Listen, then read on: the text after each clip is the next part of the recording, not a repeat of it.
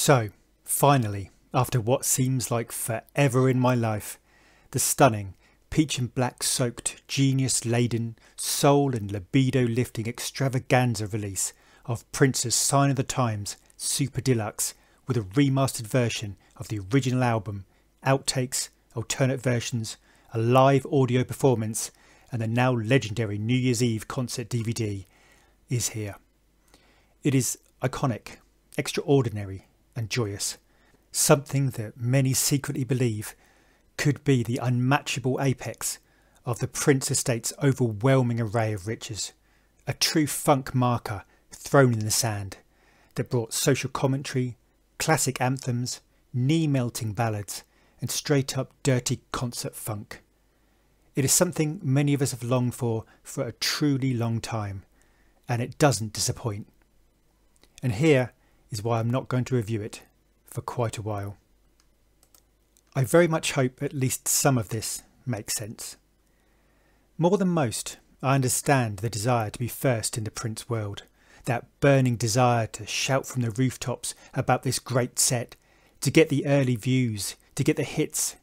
And I can honestly say that seeing people post about this Super Deluxe set online, on social media, and seeing the magazine and website reviews fills me with a heart-lifting happiness. The entire world appreciating and realising the true depths of Prince's unique, abundant genius. I absolutely love that. But just for this release, I would urge you to do something even deeper. The estate are truly feeding us with an abundance of unheard material and remastered work, and just like a trip to a world-class restaurant with 7 courses, or reading a life-changing literary masterpiece, it works best when you experience this album in your own world, your own mind first. Prince's work will continue to live and flourish out in the world, but right now I would urge you to let Prince live in your own head for a little while.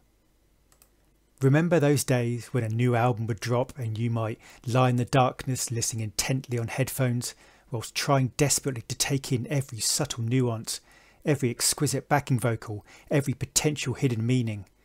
Well, here, with the Sign of the Times Super Deluxe, we have that utter privilege once again. And I firmly believe that this will be a set that will not only set the standard for the Prince estate, and all artists' estates, but also be a package that will continue to supply us with joy for years and years to come. So now, more than ever, step back from a crazy world and let Prince take you through love, loss, power, politics, religion, joy, resentment, desire, and heaven-scraping ethereal transcendence. So rather than talk about the tear-jerking beauty of A Place in Heaven, the sublime elegance of Parafantastic, or the irresistible adrenaline-soaked rapture of watching Prince stride about the stage with cocksure swagger, humour, and the presence of a man completely at the top of his game and the world, I would simply urge you to do the following. Enjoy every solitary moment in your own time and your own mind. Feel that intimacy of you and Prince. Don't worry about the reviews. You can read them all later if you wish to. But for now, let Prince speak directly into your ear. Let him be your guide and your escape from this current world. More than anything Prince ever did, and way more important than all the words ever written or spoken about him, was the pure pleasure and heartfelt joy he provided to the world through his music. It's time to experience that joy for yourself, for truly you deserve it. And above all, Prince was all about the joy of connecting to you like you were the only person in the world. Cherish this set, explore it, revel in it, and above all, set aside some time for yourself.